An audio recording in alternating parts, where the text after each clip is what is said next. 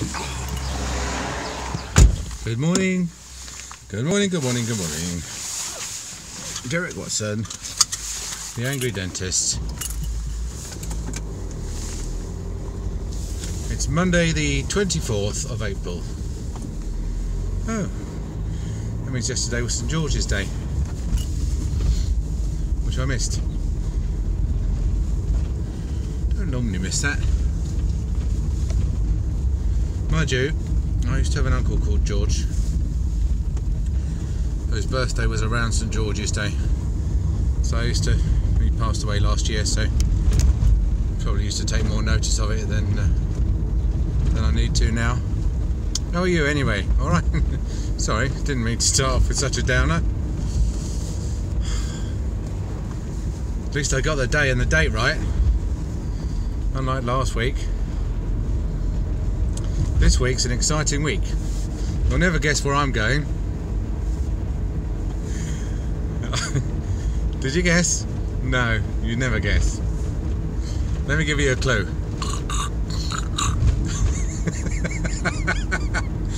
That's right, boys and girls. I'm going to Peppa Pig World. Yes! For a day or 2 days or 3, I'm not quite sure. Anyway, I'm going to go and meet my hero, Daddy Pig,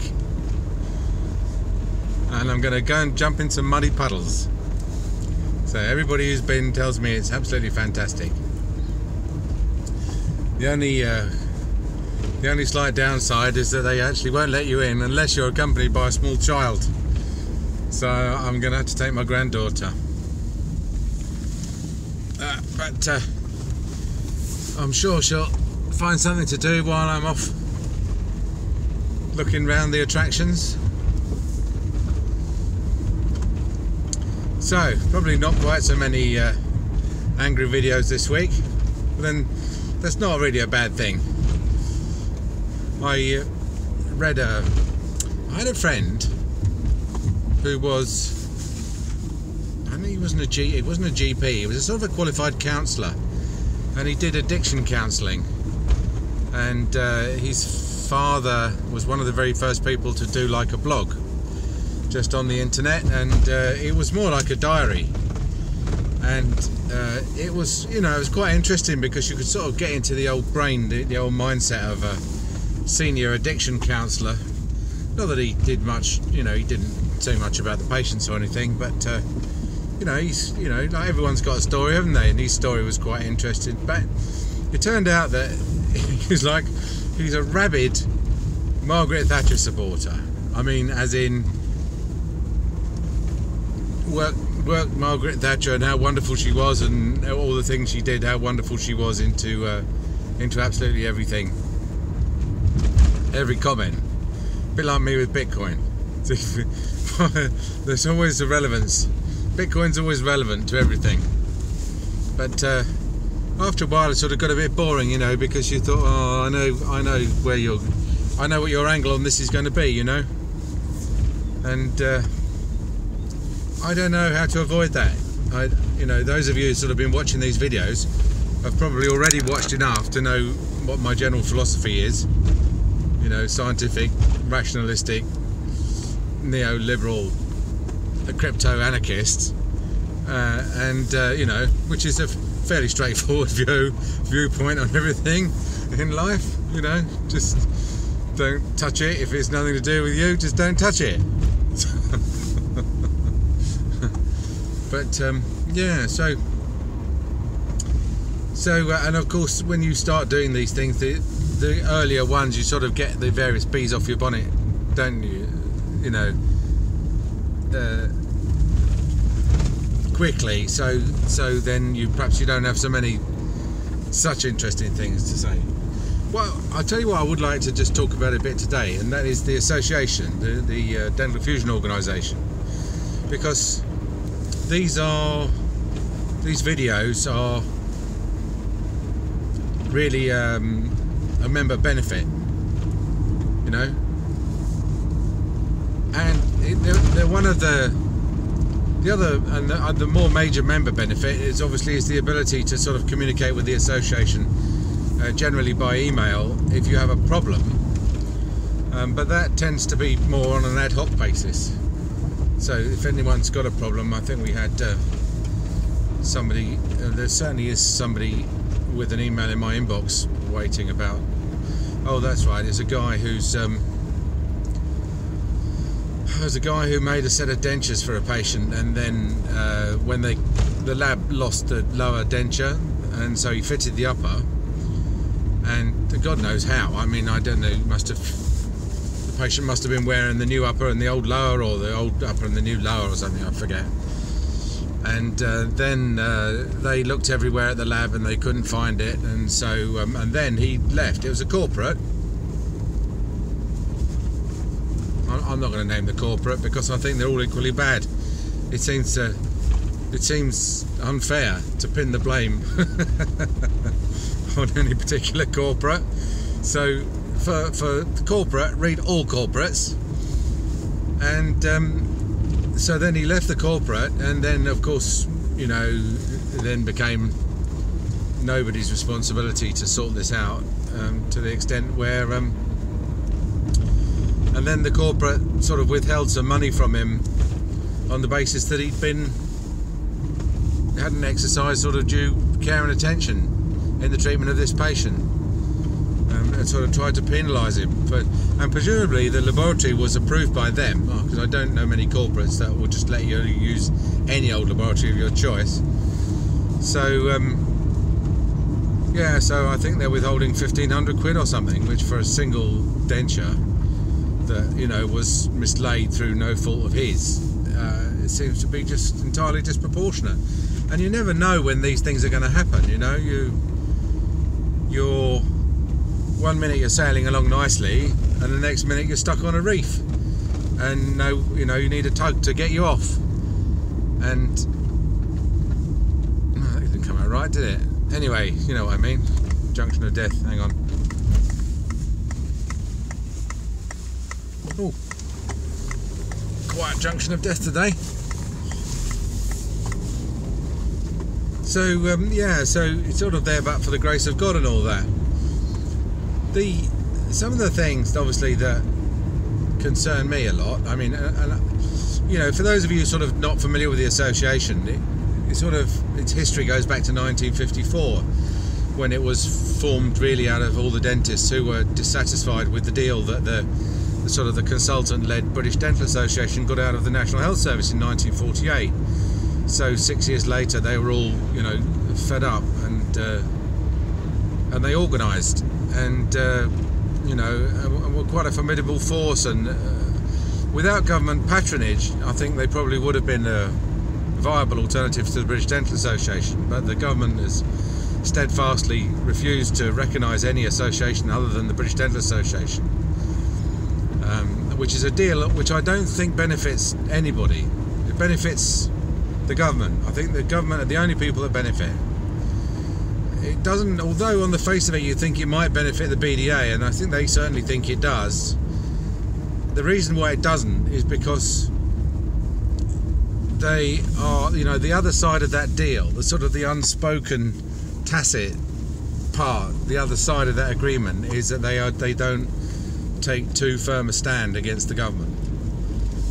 And so by sort of falling down in their primary duty, which is to represent the dental profession and the patients that we treat on terms and conditions and clinical standards and things like that, they are ineffective. They cease to do what they were supposed to do. They cease to do what they state that they do, and what the government says that they do. They just don't do it. And they don't do it because there's this sort of Damocles hanging over them all the time, that if they are, cause too much trouble, then their patronage will be withdrawn. Their monopolistic status, which is enshrined in statute, will be reconsidered. And I mean, there's not much of a threat, but I mean, it's enough to. The government's pushing an open door, in effect. Whenever the government does anything, it's pushing against an open door. And of course the profession's done incredibly badly out of this, and the patients have done incredibly badly out of it, because the patients are always the one, they were always, you know, I mean, at the end of the day, dentists are still earning 130 grand a year, so you could argue that they're not doing that badly out of it. But the patients, and this was a point that I failed to make last week when I was talking about dental pay, you know, and the NASDA figures that showed that most dentists earn 130 grand a year before tax, whether they're working in the private sector or the public sector, and that raised a big question about how is an NHS dentist who is, you know, paid so much less, and I always reckon like 1/3 of the fee was about the ratio. I mean, I don't know what it is now. I mean, if you take I mean, typically a private crown would be £500–600 in the south. An NHS crown is what, 12 UDAs, and if you take a UDA to be about 25 quid, just to make the maths easy, then that's about 300 quid, isn't it? You know, so that ratio's gone down. The amount that you know, the ratio between the average, what the average private practitioner is charging in fees and what the NHS practitioner is receiving in fees has gone down, but I still don't, you know, it's still half. So it still doesn't explain how dentists are earning the same amount of money before tax. And I think the answer is that the wages aren't variable, by which, you know, to just explain that, what I mean is that if the government cuts fees in the hope that they're going to cut wages, then they won't. Wages is the last thing they will cut. The dentists, you know, without gaming the system, just working entirely within the system, the game that they are given to play, have decided that if anyone's going to get any less money, it's not them. So, you know, so let's, you know, to put it very simply, if you were to halve the fees on the National Health Service in the hope of halving dentist income from 130 to 65 grand a year, that is the last thing you would do. All you would do is halve the amount of dentistry you got. The dentist would still earn 130,000, but they would spend half as much on doing the work. Okay, I know obviously the ratio is not exact, but you get my idea. It's like Einstein's breakthrough when he realised that it wasn't distances weren't constant. It was the speed of light that was constant, and it was the distances that varied. You know, and that's the thing that the Department of Health hasn't quite realised yet about dentistry, which is that dental salaries are the constant. The quality of the work is the variable. Okay. And this is market forces at work, because I've always said that dentists have a unique combination of skills, of manual skills, academic skills and business skills, that you very rarely find in any other professional job. And you need all three of those to be a dentist, and that's why dentists are generally very highly paid all over the world, because you know, you have to know your books, you have to know you have to make it work as a business, and you have to have a good pair of hands on you. And the market pays a certain rate for that combination of skills. And you know, when you're paying a dentist, what you're doing is you're paying for that skill set, and then anything left over goes on treatment. You know. Which is why, and a lot of what's been done, you know, in the last 20 years or so has been all about trying to rein in the budget. And, you know, what's the relationship between wages and the budget for dentistry, you know? The government was always, when I was negotiating on pay, they always used to say, you know, we can't they always used to distinguish between, or they had a single budget, and we used to tell them that, you know, they used to say, no, any money on wages is taking money out of treatment. That's basically what their line was. They said, look, we can't give you any more money for wages because it's the NHS budget is the NHS budget, and at the end of the day, it's just one big pot of money. And so any, you know, if you want a pay rise, then you're going to have a pay cut on fees. Now, the profession's approach to that was that both should be funded adequately. You're not allowed to say, you know, I'm going to either pay you inadequately or fund the treatment inadequately. One or the other. You just decide, you know, or we'll decide. And basically, we're going to try and fund it adequately, but pay inadequately. You know, there were two. The profession tried to sort of split this up and say, you know, what is the right level for pay? What is the right level for fees? And the government sort of in trying to concatenate the two, to always trying to say that, oh, the two come out of the same pot, have just ended up with an abysmal service and really not depressed NHS wages all that much, because the average wage in this country is about £27,000, you know, nationally. Now, I went out for lunch with some lads on Saturday, one of whom works for British Rail, and he works in signals and mainly signals repair. In other words, you know, they when there's a signal failure, he's part of the team that go out and repair it. And he quite happily admitted that he spends most of his day playing Battlefield 1 on his computer, because if there is a job, they go out and do it. It takes about half an hour, and then they come back, and the rest of his 10-hour shift or whatever is spent doing nothing, playing computer games. And this guy's on 38,000 a year. So I mean, he's well above the national average, and yet he's not producing any work. He's not. I mean, he's not productive. Do you know what I mean? I mean, I can't. That is the trouble with. I mean, I suppose he would argue that he is in the private sector, and he could argue that the value to the railway of keeping him hanging around on £38,000 is, you know, is minuscule compared to the money that they lose if the signals aren't working. But I don't know. I don't feel. It's like America. You go to America and everything's so perfect over there, and you think, how can they afford this? This can't be something. There's something going on here behind the scenes. I can't understand how they've all got such big cars, how they all live in such big houses, how they've all got such perfect lawns, how nothing seems to look like it needs a lick of paint or anything. The whole country's like a theme park, and of course they're doing it by exporting dollars.